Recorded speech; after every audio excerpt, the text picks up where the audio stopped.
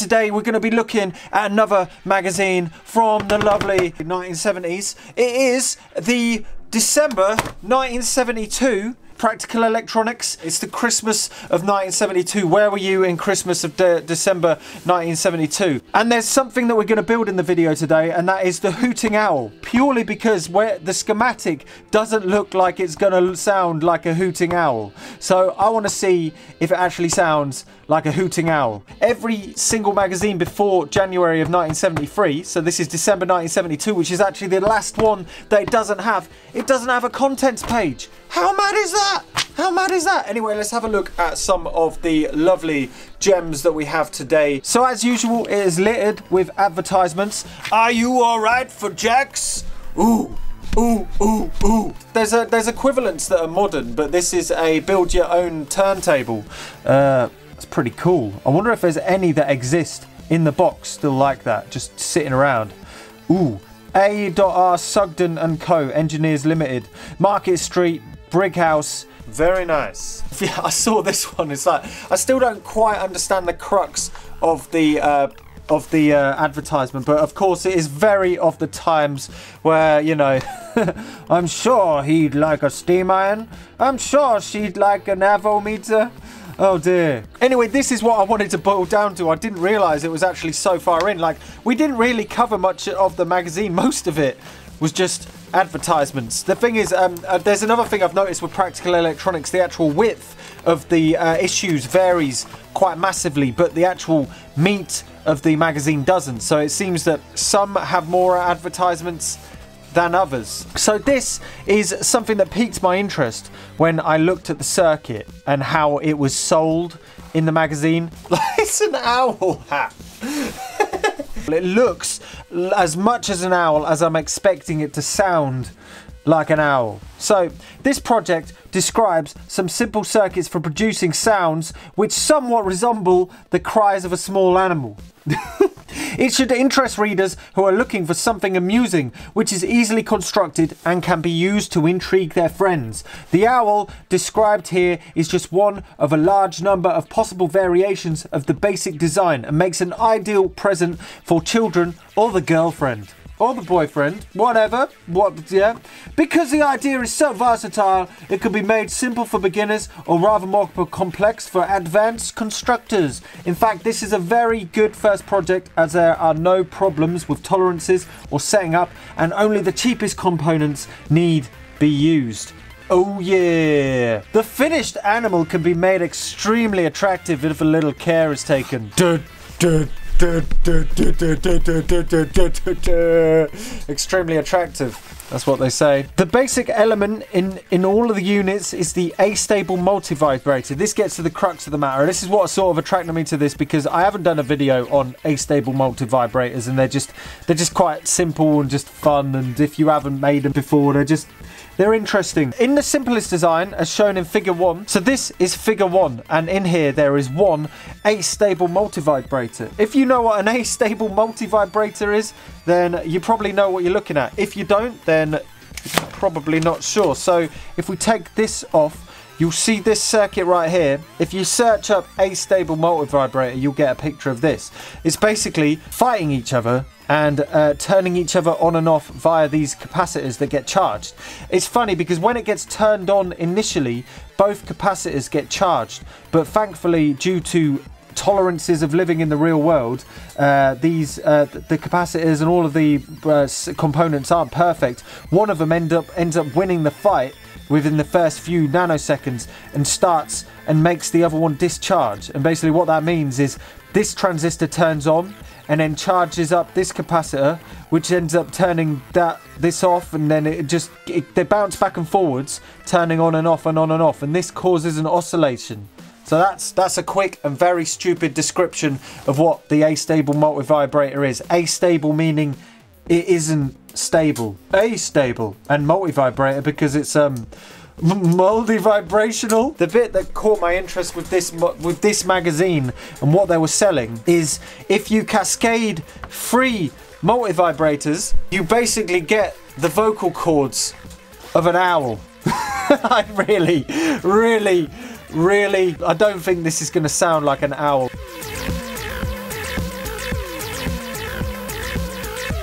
So now I've breadboarded out figure 1, which is just a simple astable multi-vibrator circuit which requires 2 transistors. They're basically fighting each other, you know, like pit bulls to kind of win oscillation supremacy. And then, yeah, basically they never each win, so they just keep on bouncing back and forth, which actually makes an oscillation. And if we listen to it here, it's just an oscillator. Ah!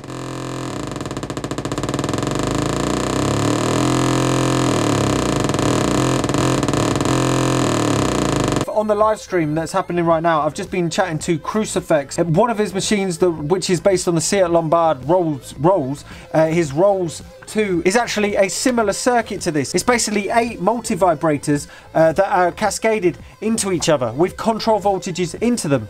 I'm not sure whether his sounds like a hooting owl, so I'm quite interested to see whether this one sounds like a hooting owl. So let's keep on building.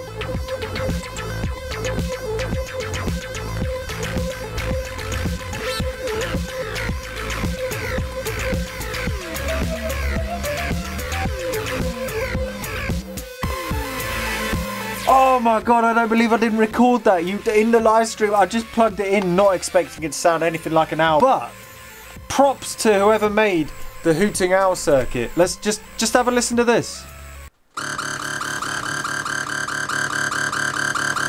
Wow. That does sound a lot more like an owl than I was actually expecting it to sound like an owl. Like, props to Practical Electronics here. A.R. Cuff. That sounds sort of like an owl. I'm just going to adjust the potentiometers here. Instead of these resistors right here, which are the ones that actually govern the discharge, I've changed one of them on each of the circuit with a potentiometer, which means that I can adjust the rate at which the transistors kind of, you know, bounce between each other. So now hopefully we can make different owls.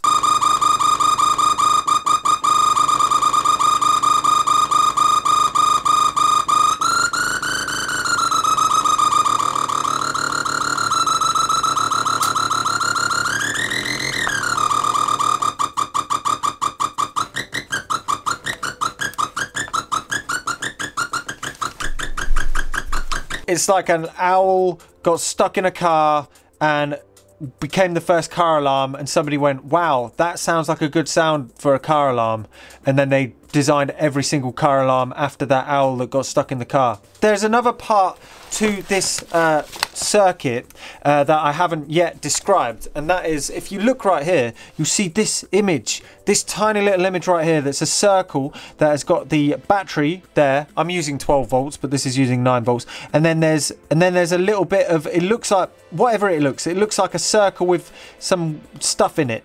Well, basically this is what they're describing here is a mercury switch. And what a mercury switch is a bit of glass with liquid mercury inside. When it gets to a certain angle, it actually makes a connection between the 2 wires. This right here is a mercury switch. If you look closely, well, you don't even need to look closely, you can see that that is full of mercury. If I smash it, it's like a little bit of a shot glass, so I can have a nice shot of mercury whenever I'm feeling a bit fruity. Of course I wouldn't, because that is poisonous to a human being. But yeah, here we go. This is a mercury switch. So what it does is there's 2 contacts. There's one here, it's a little bit broken, and there's another one here. This was given to me by Nervous Squirrel. He came across a fair few, and he gave me a couple because they're just interesting oddities. And basically they don't make a connection until the mercury goes over both of these 2 contact points like this.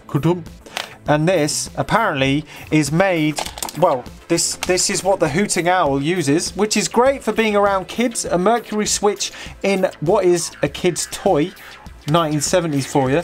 So it's basically a tilt switch for the owl. Get the crocodile clip, plop that onto here. This right there, pop that there. So now imagine this mercury switch is inside a child's toy called a Hooting Owl in the 1970s. Oh, I've wired it up wrong. How cool is that?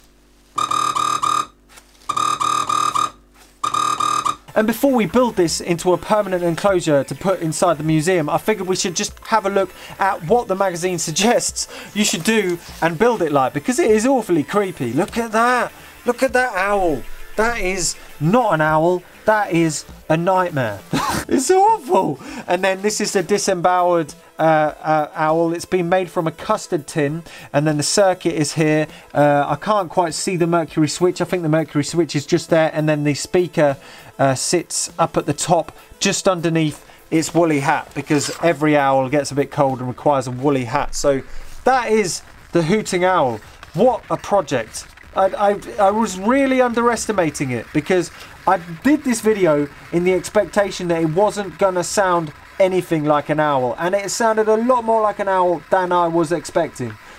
Interesting. Fast forwards a couple of days and this is done. Yeah, it's the Hooting Owl project in a box. You'll see it's got googly eyes on the knobs.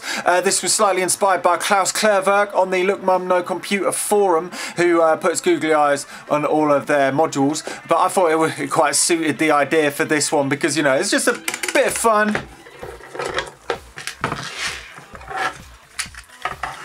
So what I did was I had the breadboard here, and I basically copied the breadboard onto the stripboard layout. I was thinking of doing a stripboard layout of this, however, it doesn't really work doing stripboard layouts retrospectively, as I would have done it much differently to this. This was made up as I went, and it's rather messy. My suggestion is build it on breadboard, and then build each of the astable multivibrators one by one on the stripboard, and testing the output as you go. And you get this dodgy amalgamation. It's not the most pleasant of layouts, so yeah, it's a bit of a mess. Over here is a little speaker amplifier. It saves the finicky circuits and stuff that you require for making that stuff, so it's just like a cheap little thing. You can get 5 of these mono speaker amplifiers for £10 on eBay, which is where I found them, and this connects over to this speaker, which is glued with some very strong glue onto the back, and then it's actually got some air holes on the back for it to speak. The box actually acts like a filter, like a smoothing filter, and it actually makes it sound quite nice, and it's got quite a lot of body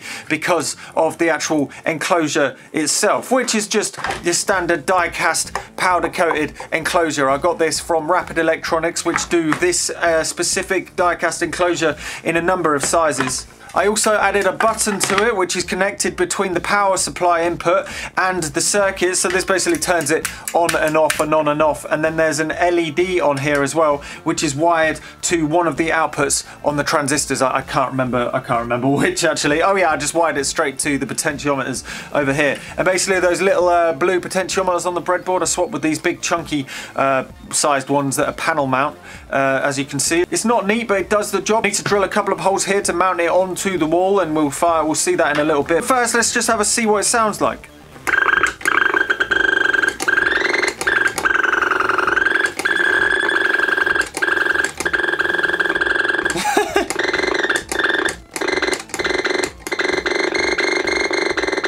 I mean, it sort of sounds like a little owl. I mean, sort of. It sounds enough like a little owl to justify it, I guess.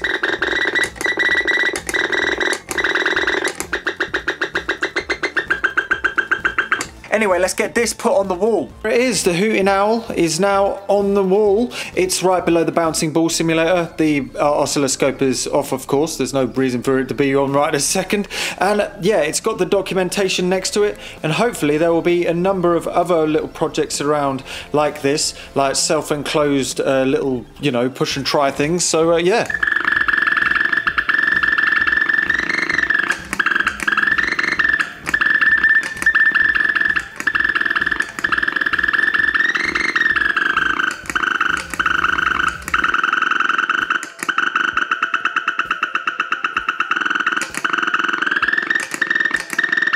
It sort of sounds like an owl, so there we go, the Hooting Owl. So that wraps up this video on Practical Electronics December 1972. I've included a link below of the archive of Practical Electronics and also December 1972, so if you want to check that out, it's literally on the internet. Some kind people have uploaded every single copy of Practical Electronics, but there's nothing quite like flicking through the real thing, like I will be doing in many upcoming videos. And talking about upcoming videos, I'm about to start a live stream over on my Patreon that is going to look at the magazine for next week, and also start building and breadboarding the circuit for the next video. And if you're watching this video after it's gone up, well, the live stream is still available to watch over there, and there'll be an edited down version like this one coming out next week on this YouTube channel. There's that and much more content over on Patreon as well, because obviously the more support, the bigger and better I can make this museum and venture like that, because all the money goes straight back into these wacky machines. Anyway, I'm Look Mum No Computer. This is the Museum of Everything Else, and yeah, have a lovely time.